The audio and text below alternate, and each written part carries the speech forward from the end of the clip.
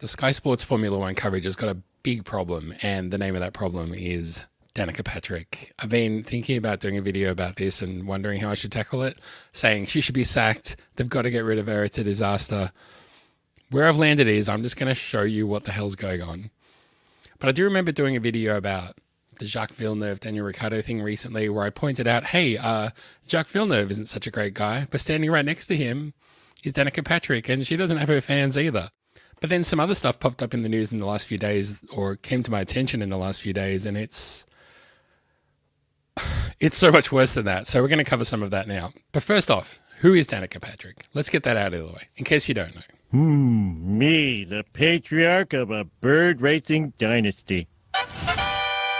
Congratulations, Homer. Danica Patrick in my thoughts! That's right, Homer. I'm contractually obligated by my sponsors to appear in random fans' fantasies.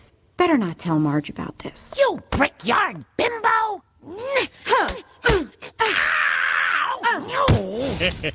Ended that a little too soon.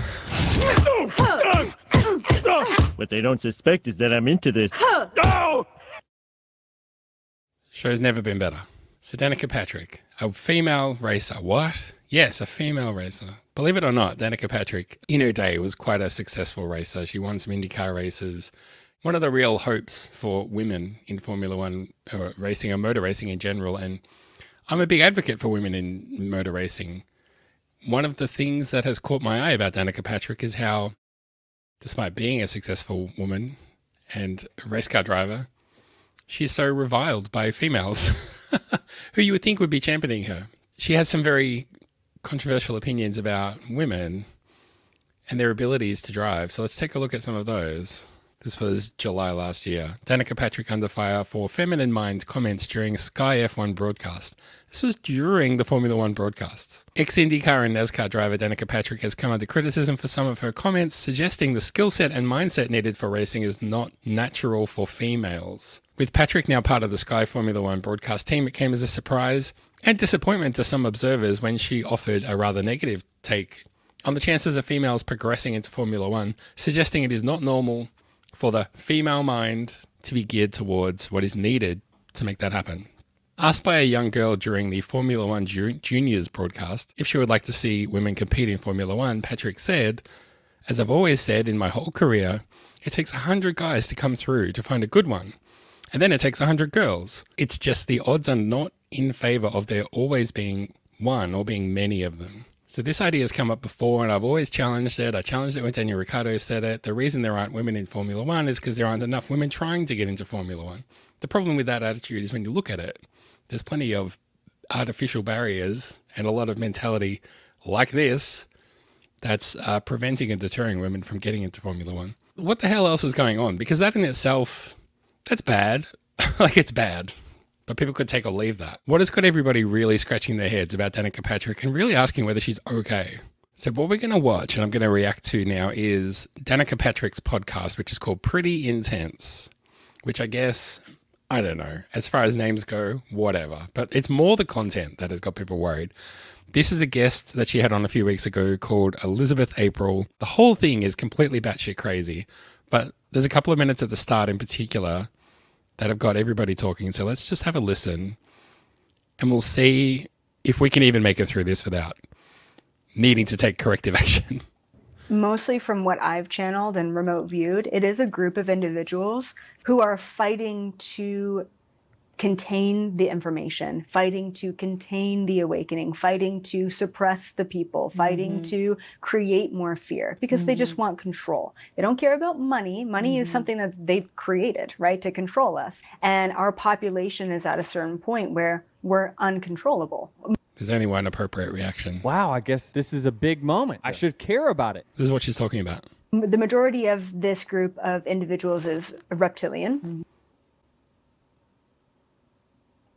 But I do want to say that not all reptilians are bad, right? We do have good reptilians, just like we have good and bad humans. Yep.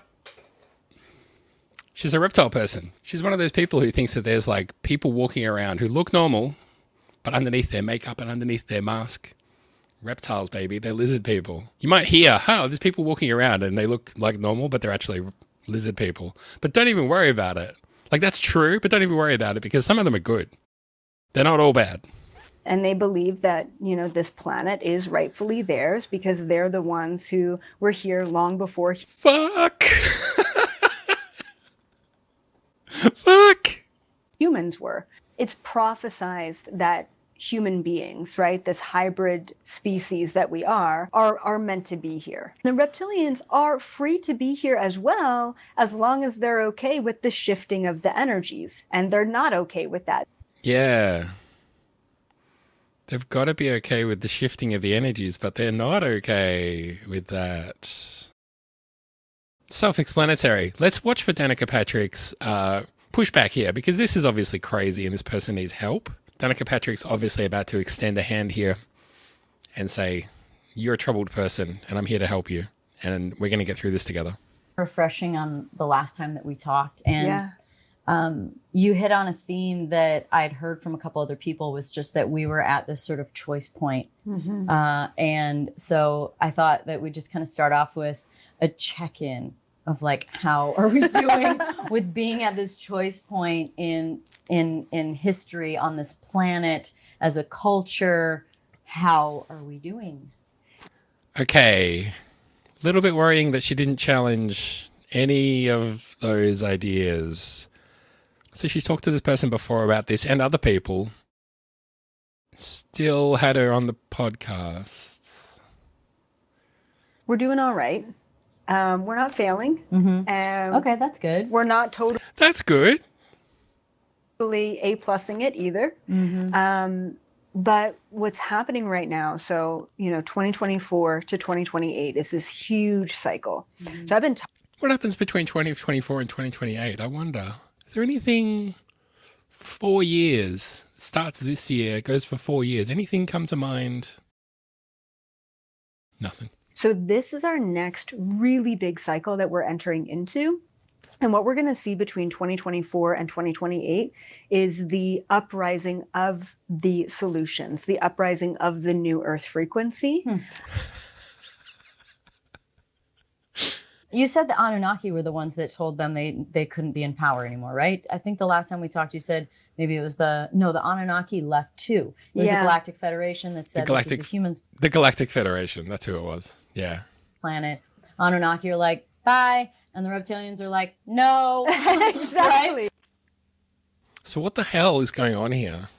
To give YouTube their credit, they do have a link to Wikipedia here about reptilian humanoids. And I haven't read all of this, but you'll notice the headings. Reptilian humanoid in folklore, reptilian humanoid in fiction, fantasy, games, science fiction, and then right down the bottom here, conspiracy theory. The reptilian conspiracy theory alleges that shape-shifting reptilian aliens control Earth. It is widely regarded as bang, bang, bang, bang, bang, anti-Semitic. That's why I think this is such a big problem, and I don't think people are really cottoning on to this. It's not just a fun little idea that people have. This person thinks that reptiles people are real and they walk around and control the Earth. It has been around for a long time, this conspiracy theory, and it has done a lot of damage, and it is deeply rooted in racism. It is deeply racist. You can Google that as much as you like. I'm just a stupid F1 YouTuber and podcaster, right? So what the hell do I know? But let's have a look at something else. Let's get another source in on this to make sure we understand what's going on. This is from Vox. Lizard people, the greatest political conspiracy ever created. This was 9 years ago. Last November, the political fate of America was once again put to a vote. But for the millions of Americans who believe in lizard people, this vote had bigger implications, like thwarting the ongoing plot of world domination. The idea of shape-shifting lizards taking human form is a plot to rule America and the world has become one of the most majestic and marvelous conspiracy theories created by mankind, or lizard kind, if you will, okay. As pundits continue to extrapolate on what the Republican win in the midterms means for the country, there are people around this country, America, who hope their votes did something crucial, kept the country safe from lizard people for the next few years. Here is a brief guide to this world of lizard people true believers.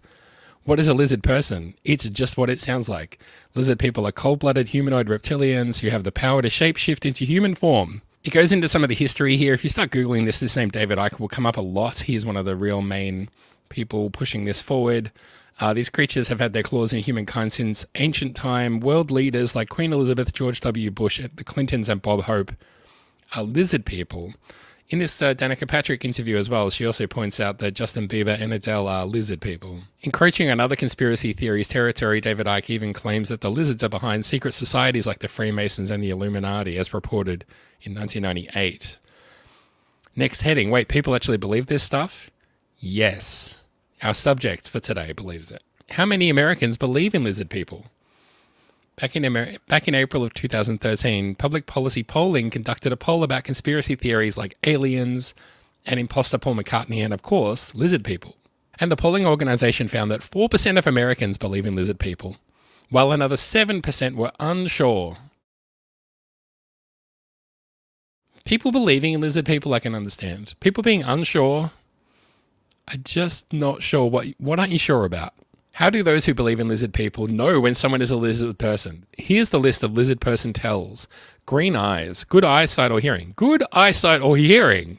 Having red hair. A sense of not belonging to the human race. Unexplained scars on the body. Love of space and low blood pressure. What do lizard people want? World domination. Is there any actual documentation of lizard people affecting the American government? Nope. Which famous celebrities are allegedly lizard people? Alleged lizard people are always A-listers. And the list of alleged lizard people includes Barack Obama, Donald Rumsfeld, showing that lizard people transcend party lines, Madonna, Katy Perry, Bill Clinton, and Angelina Jolie. Am I a lizard person? Possibly. Only you can know for sure. When I say believing in lizard people is an anti-Semitic conspiracy theory, I mean, as I've come to learn over the last four or 5 years, conspiracy theories, almost all of them can be traced back to some kind of racist origins, but essentially, you've got to think about who historically has looked at particular groups of humans as being subhuman, as being outsiders, as being less deserving of certain things compared to us pure humans, right? Who historically has done that? Can you think of anybody? Think of anybody from the 30s and 40s who might have seen those who weren't completely human as being less worthy of, all of our wonderful human liberties. It's this sort of thinking that lays a foundation that it's okay to treat people differently if they're not like us. And from there, you can take that kind of thinking to a lot of really bad places. That's what worries me about this kind of stuff. So Danica Patrick has been spending her time in the US attending far-right conferences, tweets out her support for Donald Trump and the far right. Again, if it was just a political thing, that would be one thing. If it was just, I support Republicans or I support Donald Trump, that would be one thing. But when you look into this lizard people conspiracy theory, it's extremely worrying. And I don't think it's cool. And I think it's time for Sky F1 to actually do something about this, because people will make up their own minds. And I think that Danica Patrick has enough people who don't like her and actively dislike her and hate her and want to see her pulled off the coverage. But I mean, I really think that putting this kind of stuff out there is so harmful and damaging when you actually get into it and know what they're talking about. I don't see how Sky F1 can't take action right now. I want to be able to watch F1 without worrying about whether the presenters know whether Godzilla Minus One is a documentary or not.